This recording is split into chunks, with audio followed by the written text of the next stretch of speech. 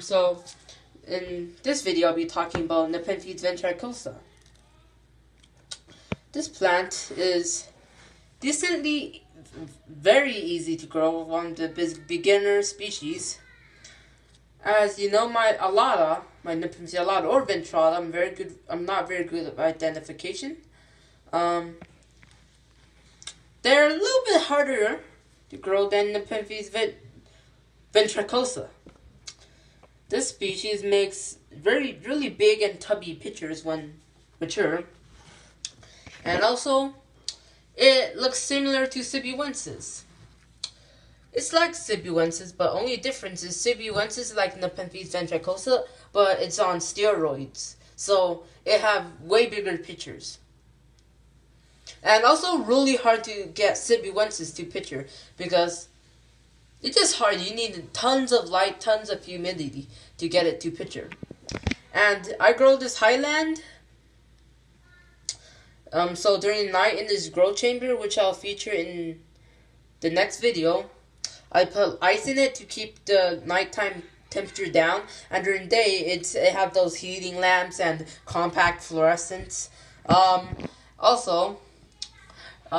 Yeah. With my Venus flytraps that I just filmed. Well, I'm doing this ventricosa thingy. It is a very nice plant.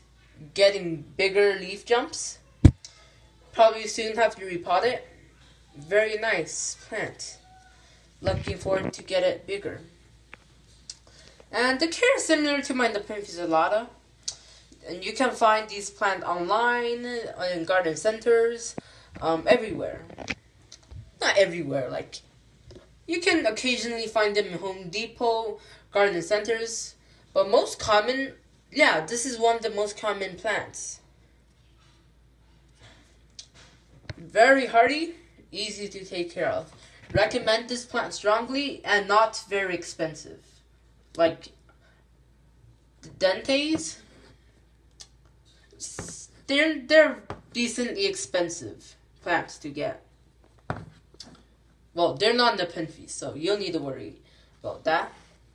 Well, if you're looking forward to getting your own Nepenthes, ventricosa it is. It have nice sized pitchers when it grows and easy to grow, like really hardy. So, yeah, thanks for watching.